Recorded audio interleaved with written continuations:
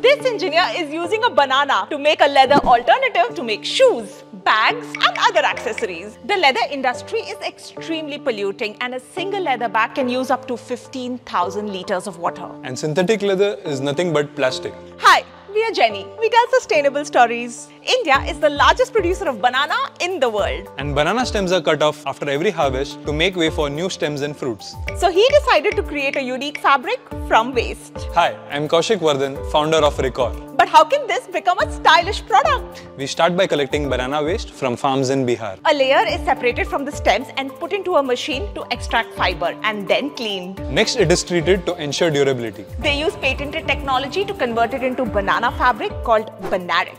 In fact, we are the only ones in India to convert fiber directly into fabric. The whole process uses 85% less water and 100% less toxic waste as compared to others. We spent years on R&D to ensure every piece of Banaric is of standard quality. And Recore has bigger plans. We want to take this Make in India product to the world as a viable leather alternative. Share this video and tag a brand that should switch to cruelty-free and eco-friendly products. Follow gen.E and be a part of Generation Earth.